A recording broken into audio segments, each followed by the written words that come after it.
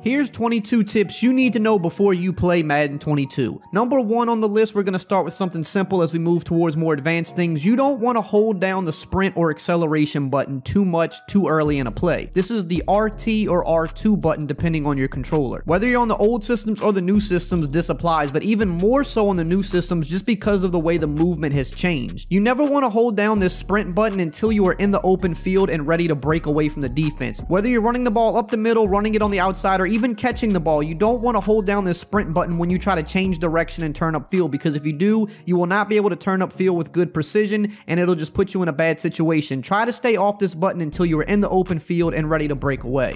Number 2, the spin move is the best move in Madden 22. This goes for both the old systems and the new systems, but once again, I think this is even a little bit better on the new systems just because of the way the new movement system is. The jukes don't seem to work nearly as good this year unless you have a running back with a juking ability that gives him faster jukes. Otherwise, across the board, the spin move is going to work for any wide receiver, any running back, and even the quarterback. What you want to do is you want to hold the B or circle button, and then you want to also hold the left joystick into the direction you want to spin. So if you're on the right and you're trying to spin to the left, you would hold the B or circle button and hold the left joystick to the left. You're going to get a nice quick spin animation, and it's going to fake out defenders more than any other move in the game. Number 3, here are the best regs teams in the game. If you like playing online regular head-to-head, you want to use some of the best teams to give yourself the best chance to win. The Bills are a great team this year. They have a quarterback with good abilities, they have a good receiving core, they have a fast offense, and they have a pretty good defense. You also want to look at a team like the Packers that have the best wide receiver and quarterback combo in the game. Aaron Rodgers has the best release in the game. They have good speed on defense and good pass rushers as well. The Chiefs, of course, are loaded. They have speed everywhere. They got a dominant offense,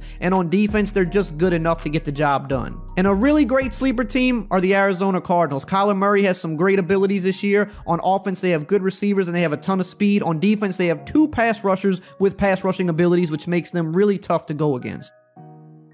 Number 4, here are the best playbooks in the game this year on offense. Now, I did an entire video just dedicated on this where I broke down even more playbooks, so I'll drop that below in the pinned comment if you want to check that out. But just to give you a few quick ones right here, if you don't want to watch that video, check out the Bills playbook, check out the Raiders playbook, and the Patriots playbook. Really quickly, if you're enjoying this video and getting value out of it and you want to stay up to date on all the top Madden tips all year long, consider subscribing and turning the bell icon on so you don't miss any of these future videos. More than half of you that watch the videos aren't subscribed, so you could be missing out on a ton of good videos in the future. Number 5, here are the best abilities you want to be aware of in Madden 22. Now, if you're playing regs, you want to find teams that have these abilities. If you're an ultimate team player, you're going to want to acquire these abilities on your players. For quarterbacks, you want to look at the gunslinger ability, which 4 QBs on the regular roster has these, and ultimate team you can find different QBs to equip this ability to. What this does is give you faster throwing animations, more velocity, and you can fit the ball into tighter windows. If you can't get that, you can also look at set feet lead, which is kind of the second best thing to this. And also, of course, Escape Artist is really good for getting outside of the pocket and making it tough on the defense.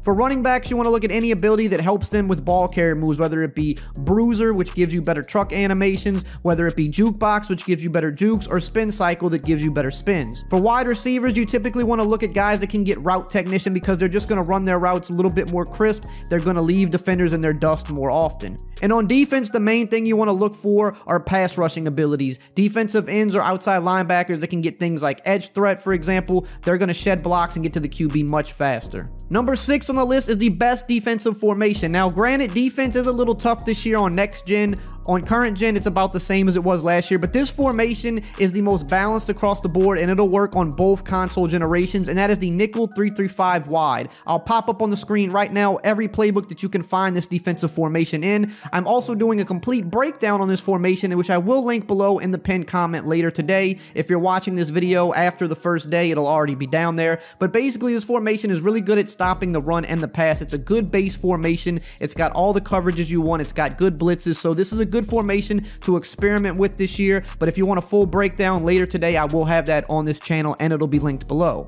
Number 7 on the list is be careful with zone coverage at the beginning of the year. Now, on the older consoles, I don't think it's as much of a problem. It's more of a new console problem, but right now zone coverage is not playing the greatest. Specifically cover 2. You want to stay away from cover 2 until it gets more of a patch or an update. I'm sure after a month or two they're going to make tweaks and adjustments here, but cover 2 is very risky right now. Cover 3 can also be risky, so be careful with it. If you're a zone defense guy, you might want to look at doing more cover 4s as a base defense to start the year, and of course you can use man defense as well. Number 8, use your coaching adjustments. Now, to get to your coaching adjustments, if you're on the old consoles, you can see the screenshot right here. If you're at the main screen, you can see your coach adjustments. You just want to click that tab. If you're on the new consoles, you want to click down the R3 button, which is the right joystick, to bring up your coach adjustments. Now, on defense, the main things you want to really worry about this year is ball and air defense, because they have reduced two-man catch animations, which means it's going to be a little harder for defensive backs to get picks than it was in years past. So something you might want to do is set this to SWAT ball so that the AI will attempt more swats and you'll have a much better chance at incomplete passes this way. You can also look at things like cornerback matchups if you want to match them up by overall or by speed or by height or by route running. This is always a really good thing to use in the game so that you don't have speed mismatches on the field. Another important one on the defensive side of the ball is option defense. You always want to set this to conservative, because if players are using read options with players like Lamar Jackson, he's going to get breakaway touchdowns on the outside all day if you're not setting your defense to conservative. This is what you want to do every time. Now, on the offensive side of the ball, I don't typically mess with my coaching adjustments too much. The main one I do use, though, is the ball carrier. You want to set this to conservative if you don't want to fumble as much. Keep in mind, when you set it to conservative, you won't be able to fake out defenders with ball carrier moves, but sometimes ensuring that you don't fumble the ball is the biggest thing. You don't want to turn the ball over, and especially late in the game, if you have a win and you're just trying to ice the game out, always set that to conservative. You don't want to give up fumbles. Number 9 on the list is set your zone drop adjustments. Now, this is inside your coaching adjustments, but I wanted to make it its own separate tip because of how important it is. Typically, what you want to do here is you want to go to your curl flats and you want to set them from 20 to 25 yards. This is good for when you're running like a cover 3 or a cover 4, for example. It means that those curl flat zones or the purple zones on the field will drop 20 to 25 yards back, and it'll do a much better job at helping you take away those corner routes on the sidelines or the deep crossers that are always tough to defend. Another one you want to look at is your regular flats. If you're going to call a cover 2, or if you're going to put your flat zones, your light blue zones on the field, setting these to 0 and 5 yards helps them play in the flat more aggressively instead of kind of drifting back to that 10-yard range, and this will help you pick off a lot of things like flat passes or even drag routes. Number 10 on the list, do not rush only 2 pass rushers this year. This was a big tactic last year where people would drop 9 back in coverage and only rush 2 guys, and they would actually get pretty decent pressure. Well, this year EA brought back the pancake rules, which states if you only rush 2 or fewer defenders and your opponent runs the ball, your entire defense will get pancaked. But I've noticed even in some formations, if you rush 3, it still happens as well. So I think what they're trying to do is incentivize rushing 4 people on every play, which is kind of more of the standard in the NFL. So just be mindful, never rush only 2 players this year, and be careful if you're only rushing 3. Rushing 4 is definitely the best way to generate pressure, as well as I've also noticed rushing 2 to 3 guys does not generate near the pressure that it has in the past couple years. But when you add that 4th rusher, you're going to notice more block sheds and you're going to get to the QB quicker. Number 11 on the list, you want to user a safety on defense. This has been a thing for a few years. It's still a thing this year. You always want to try to user a safety over a linebacker whenever you can, for a few simple reasons. They're usually faster, they can change direction better, and they usually get better animations at playing the ball in the air. But specifically with the change of direction, you want to go into the ratings menu and actually look at the change of direction rating for the players on your team. The higher a player's change of direction, the quicker they can stop on a dime and change direction, which is crucial when you're using on defense. Number 12, QBs are fast again. What do I mean by this? Well, for the past couple of years, since abilities got introduced to the game, only QBs that had escape artists really felt fast and really felt like they could scramble. Even if a QB had high speed, if he didn't have escape artists, he felt really slow. Well, they finally have done away with that, and now speedy QBs actually feel fast even without escape artists. So be mindful of that. If you've got a guy that's like 84 plus speed at the QB position, he's gonna move this year. You'll be able to get out of the pocket. You'll be able to get a lot of yards on the ground scrambling with those guys once again. Number 13, how to stop those fast QBs. Now that all QBs are fast again, it's even more crucial to know how to stop them, and the best way I find is by using QB spies. You want to take a fast linebacker or a fast defensive end and put them in a QB spy. You can do this by getting on that player, pressing the A or X button, and then pressing left on the right joystick. That's going to give you a QB spy. He'll then follow that QB around and not let him scramble for easy yards. QB contains do not work very well right now this year, so I don't recommend using them because it's just not going to be beneficial for you more times than not. Number 14, wide receivers win more one-on-one catches this year. This is another change they made. They reduced two-man animations a lot between wide receivers and DBs. So when you have a one-on-one and you have a tall receiver, if you click onto him and you hold the catch button, you can go up and aggressive catch the ball more successfully this year. So that's something you might want to take advantage of. There's still always going to be risk in throwing a 50-50 ball because he could drop it. The DB could make a better play, but you have a better chance at winning them this year. So if you've got a big stud on the outside like a DK Metcalf, you might want to keep that option there to go one-on-one and try to bail yourself out if everything else on the play is covered. Number 15, you want to go for swats over interceptions this year. Now this is the follow-up to the last tip where the wide receivers win the one-on-ones more often. Because of this,